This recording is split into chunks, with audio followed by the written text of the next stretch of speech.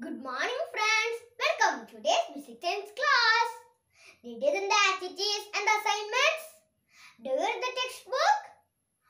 Okay, today we are moving to a new topic. Friends, for this corona and online classes, we have many fests, right? What are fests? Yeah, Arts fest, sports fest, day fest, etc. Do you participate in sports fest? Yeah, some of you have participated in sports fest. What are games are there in that? Yeah, running, jumping, then javelin throw, shot put and many other. Do you participate in running? Okay. After running 400 or 800 meters, you'll be tired. And your friends, or our teachers, or parents give you what? See, powder. I know that you all like that powder. Do you remember what is that powder? Do you remember?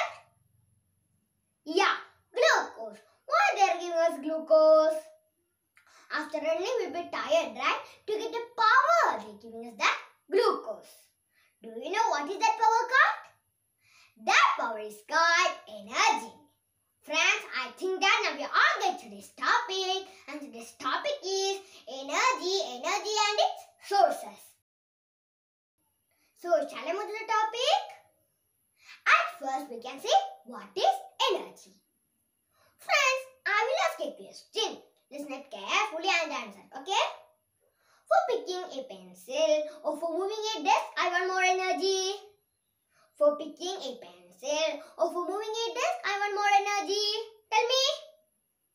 Yeah, you are correct. For moving a desk, I want more energy. So I can say that the energy used by our body is according to the work that we do. The energy used by our body is according to the work that we do. And we require energy for all our works, whether it is playing, studying or running. We want energy. So let's define energy as energy is the capacity or it is the ability to do work. Energy is the capacity or it is the ability to do work. And the interesting thing is everything gets warm, cools down, move, grow, makes a sound, changes in any way and uses energy. I'll show you one example. All of you stand up and rub your hands together like this. Rub. Yes, now what happened? What happened? Yeah, your hands get warmer, right? Why your hands get warmer? When we rub our hand, the heat energy is produced. That's why our hands get warmer. Then, what about a piece of paper sitting here? It contains energy, but it is not using it. It contains energy, but it is not using it. So, what is energy? Yeah, energy is the capacity or it is the ability to do work. Energy is the capacity or it is the ability to do work. Now, let's see sources of energy. Friends, from where we get energy? Do you know that? Yeah, we get energy from the food we eat. So the first source of energy is food.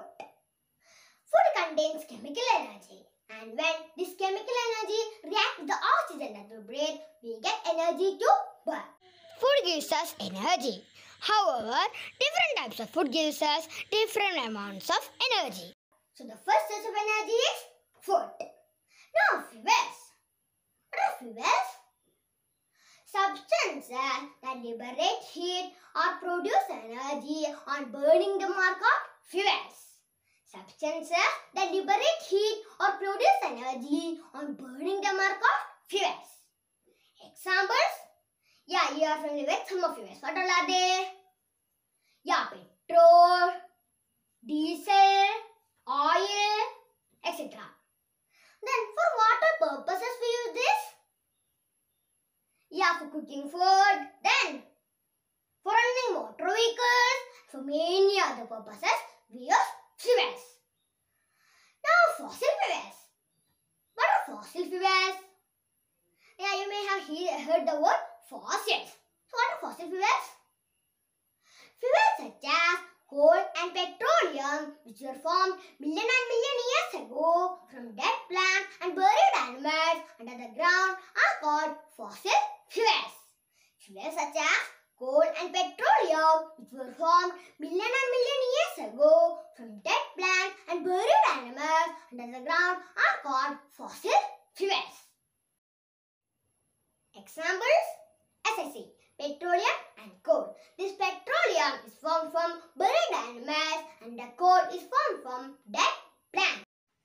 Over millions of years, high temperature and pressure transformed the buried organism and plants under the ground to petroleum and coal. Do you know that from this petroleum we make those petrol, diesel, oil, LPG, etc. Then do you know what is LPG? Yeah, liquid petroleum gas. We use this for making our food. And this is a gaseous form of fuels. Now look at the petrol. Petrol is a liquid form of fuels.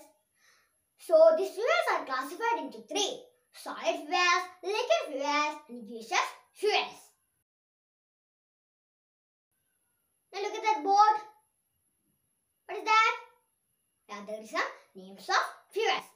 These fuels are firewood, spirit, LPG, kerosene, dry dung, diesel, CNG, charcoal, petrol, hydrogen, peat, coal, petroleum, oil, biogas, wood pellets, alcohol, and natural gas. What should you do is classify these fuels into solid fuels, liquid fuels, and gaseous fuels. This is the first activity for you, so you all should do it, okay? Then, friends, do these fuels burn on their own? You may have seen that your mothers and grandmothers blowing in the kitchen for burning. So, for burning, air is required. The oxygen in the air helps for burning. I will show you through an experiment. So friends, for this experiment, we want a candle, a lighter, and a glass tumbler. First, let's light the candle.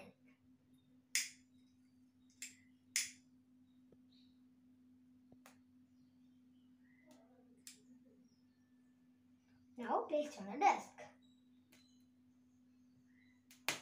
Friends, all the things are available in our home, so you all should do it, okay?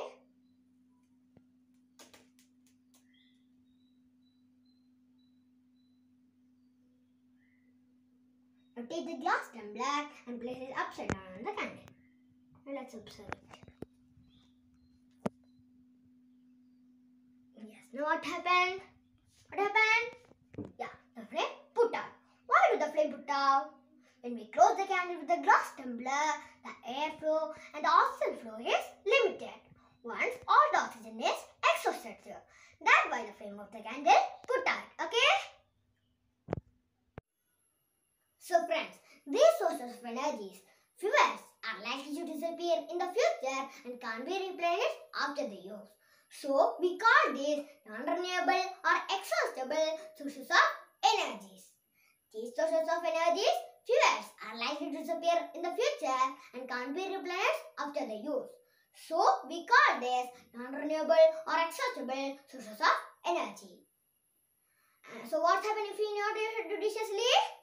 Yeah, there will be no fuel for using. And for making energy from this petrol, you have to burn from the fuels, you have to burn them. By burning, a lot of coke and gases will be produced. And by this coke and gases, our environment will be polluted. For making firewood, you have to cut the trees. By cutting trees, there will be deforestation also. So, we will have to find some other sources of energy. And now, here's some alternative, renewable, inexhaustible sources of energy. So first we can see solar energy. What is solar energy? The energy that we get from the sun is called solar energy. The energy that we get from the sun is called solar energy. We get light energy and heat energy from the sun. And he has studied that green plants trap the light from the sun and prepare their food by the process